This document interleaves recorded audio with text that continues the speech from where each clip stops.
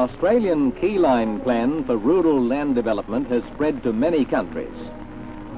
This report of the operation of the plan in New Caledonia illustrates one aspect only of Keyline, namely the Keyline Flood-Flow Irrigation System. Designed especially to achieve fast and low-cost, fully controlled irrigation on the flatter land, this system provides planning and water control techniques which greatly increase the area of land which one man can irrigate in one day. New Caledonia, cattle country with the same latitude and a similar climate to the Rockhampton area of Queensland. Rainfall is 33 inches per annum. This is the left bank of the swampy valley of the Sally River on the 16,000-acre Mwo cattle station. Mr. Tom Johnston Wright and Mr. Ken Johnston of the Société d'Élevage de Mwo are members of a family who settled in New Caledonia in the 1880s. This stream, near the edge of the swamp, would be used for irrigation as a part of the Keyline plan for the station. But then came a crucial question. Could irrigation start soon enough to save the 100 or so head of cattle which may otherwise die in the dry months just ahead? This is the swampy valley of the upper Sally River. The small stream flows in the swamp on this side of the valley. Keyline assessment of the whole property showed that this stream could be developed quickly into a very valuable farm water resource for irrigation.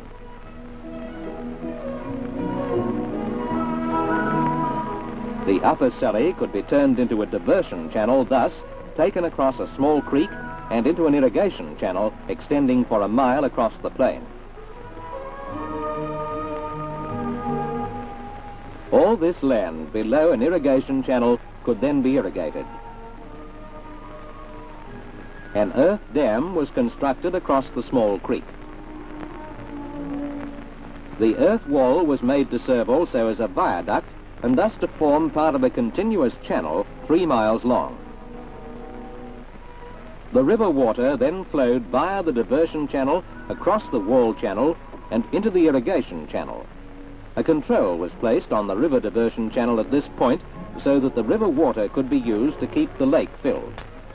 3 weeks later the construction was completed, and in a few more weeks it looked like this from a height of 2,000 feet.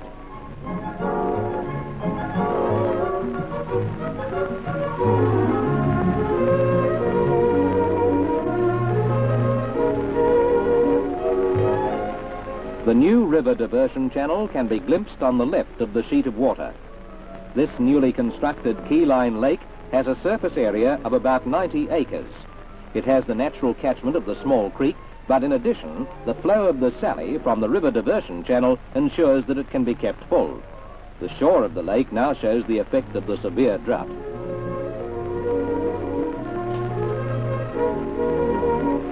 But to go back to the beginning, if water is to be used, it must first be brought under complete control. A water gate was installed to control the river flow to the diversion channel. The water gate consists of an iron frame with fins which are embedded well into the earth around the channel and firmly fixed with concrete. There are 2 doors to the river water gate, a sealing door and a leaking door.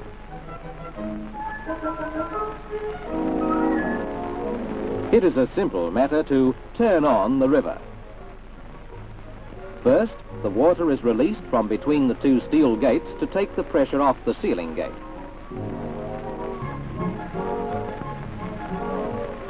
It then opens easily.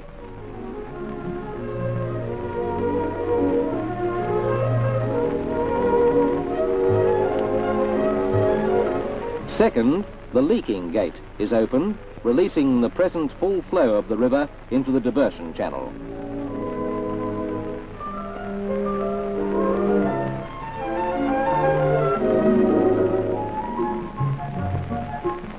The excavated earth from the channel was placed to form a levee bank designed to prevent river floods entering.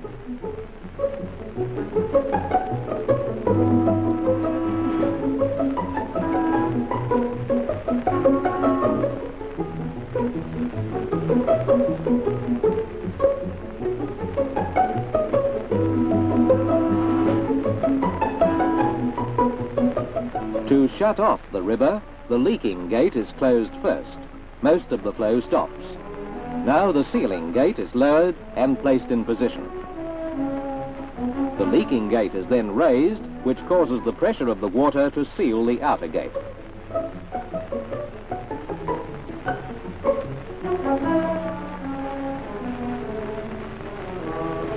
Looking upstream towards the start of the river diversion channel and now downstream.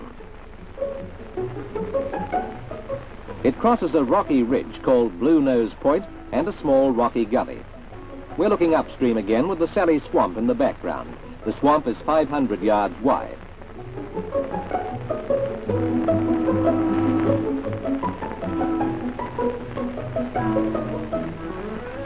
Over half a mile from the river watergate, the diversion channel changes its form as it commences to leave the river. The channel, now well away from the Sally Swamp, traverses gently undulating country. Still looking upstream, a small bulldozer clears land for another part of the development.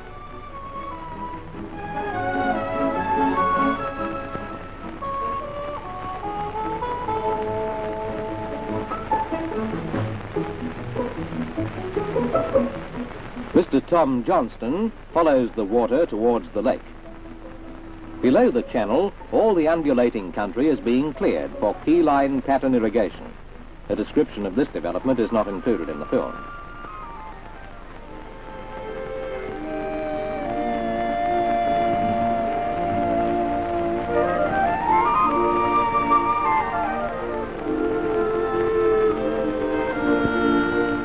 The lake is only a couple of 100 yards away now. The water of the river arrives at the lake. The construction of the river diversion channel was completed in a week with a medium-sized bulldozer. The small bulldozer helped with the clearing.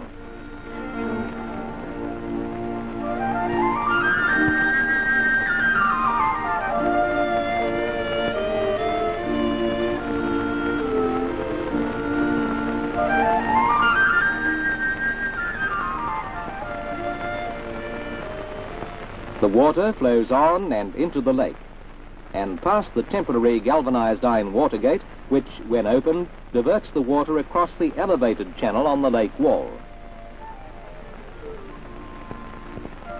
This gate is now open and the water from the river flows down to the elevated channel on the wall of the lake.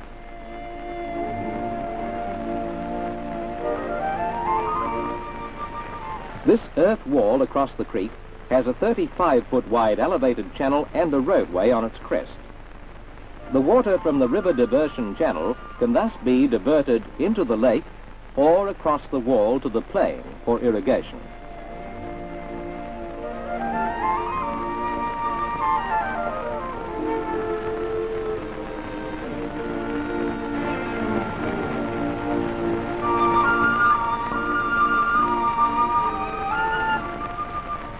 We are looking along the irrigation channel towards the lake.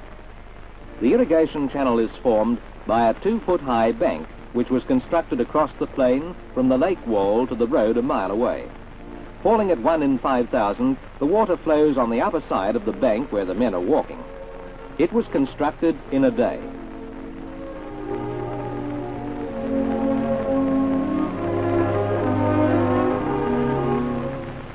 Smaller banks, 150 feet apart, run from the irrigation channel down the fall of the plain. They form the sides of the irrigation bays down which the water flows. Keyline flood-flow irrigation could be likened to the orthodox border check system used in public irrigation districts. The essential differences are the flood-flow land preparation costs are less than 1/10. The irrigation bays are upwards of 25 times larger. The rate of water flow to individual bays may be 50 times greater. Water use efficiency is superior, and manpower effectiveness is increased in proportion to the greater flow of water.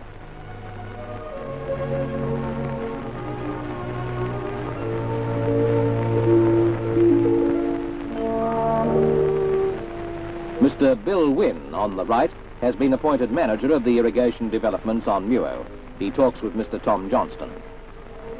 Flood-flow irrigation can employ upwards of 4 times this 250,000 gallons an hour dry season flow from the Sally Swamp. So to increase the flow in the irrigation channel, water gates were installed on an old flood channel which now forms a long arm of the new lake. The water gates release for flow the top 18 inches of the water of the lake, which then joins with the water from the river in the irrigation channel. The irrigation stream flow already available on Muo Cattle Station is upwards of 1 million gallons or 4,500 tons of water per hour. A flood flow, all very easily controlled by one man. The irrigation procedure is as follows. The river water gate is left open and the river channel flowing. This water is diverted across the elevated channel on the lake wall and into the irrigation channel.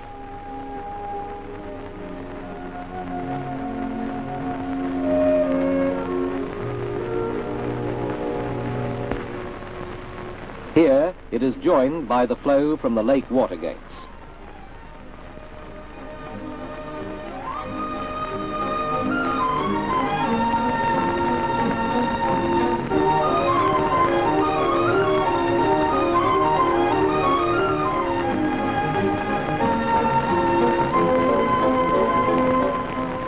Now, the water gates in the first irrigation bay are opened and the combined flow commences its work. When the irrigation stream reaches a predetermined position in the first bay, the water gates on the next are opened and the first closed. In this manner, 20 10-acre bays can be irrigated in one day. For comparison, a farm irrigation rate of 4 acres per day would be considered above the average. This Keyline Flood-Flow irrigation, where one man may do 200 acres in one day, is applicable to farming on the flatter lands, whether it be for grain crops or for pastures for sheep and cattle or for dairying. Although there is positive water movement in irrigating 200 acres in one day, there is no soil disturbance or wash, despite the newness of the work. The reason for this is that each bay is made in width to suit the volume of the irrigation stream and the slopes of the land. This flow is 1/4 of a mile down from the irrigation channel. Any runoff water from heavy rainfall and drainage returns to the Sally River 2 miles below the river water gate. As soon as the irrigation of this section of 200 acres is completed, the river diversion channel is closed off from the irrigation area, and then this water flows on into the new man-made lake. The lake, at 8 feet deep, is relatively shallow, but the surface size is such that 200 acres of irrigation lowers the lake only a few inches. It is fully replenished by the water from the river diversion channel in 2 days.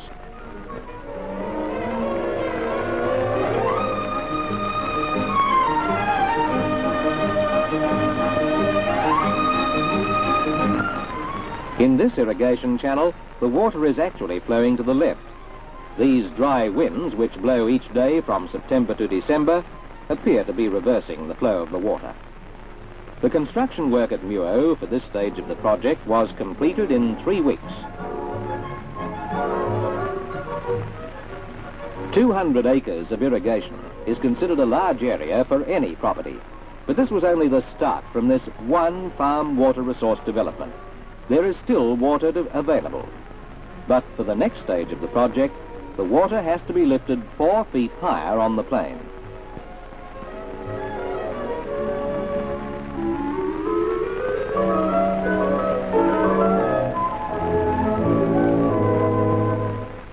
A site for a low-lift pump, which would lift the water for the new area, was selected on the long arm of the lake formed by the old flood channel.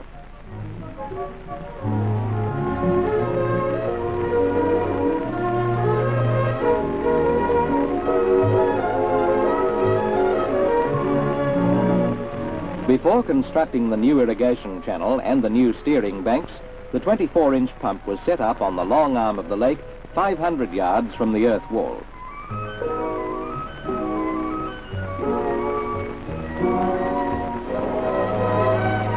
It was tried out as soon as it was in position.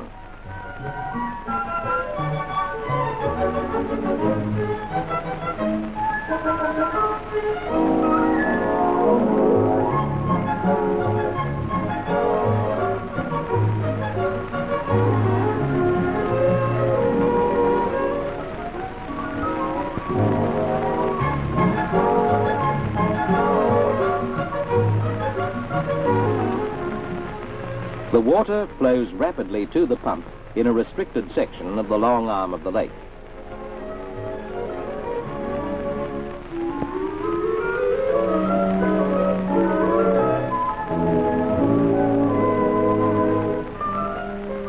The test flood flow of the pump is allowed to spread down over the plain to the first irrigation channel half a mile away.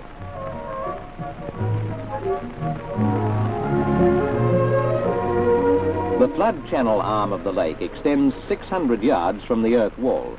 The second irrigation channel was constructed to the road boundary and irrigation from the pump commenced.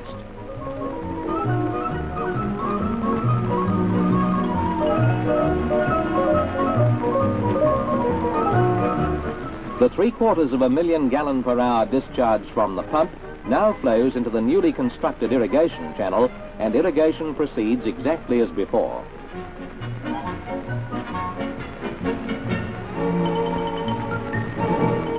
In the meantime, the diverted river flow has raised the lake water level a further 10 inches. The arm of the lake is on the left of the new irrigation channel. The average cost of the irrigation water at Muo is less than 1/10 the price paid by farmers in government irrigation districts. And not even the largest public irrigation scheme can deliver water to individual farms at a flow rate nearly as great as at Muo. On the right is the new irrigation channel. The pump site is near the small clump of trees on the long arm of the lake. The keyline work at Muo started in May 1963. The pump scenes were photographed in October of the same year. At that time, the surrounding country was in the grip of severe drought, aggravated by continuous dry winds. 1 month later, stock losses were severe on other areas. On a property the size of Muo, carrying 2,500 head of cattle, the losses during an extra dry season, such as 1963, would have been over 100 head. This immediate result of saving stock losses alone is of greater value than the cost of the flood flow irrigation. There are countless opportunities on farm and grazing properties for low-cost water developments and irrigation. However, the many opportunities, such as those at Muo in New Caledonia, may remain undiscovered and not even suspected. But Keyline principles will not only discover and plan such development quickly, but wherever these principles are applied, they will reverse the processes of soil deterioration and soil erosion. Regardless of the many methods of applying water to land, there is a Keyline plan for every individual area. This film shows only one aspect of the application of the Australian Keyline Plan to the development of Muo Cattle Station in New Caledonia.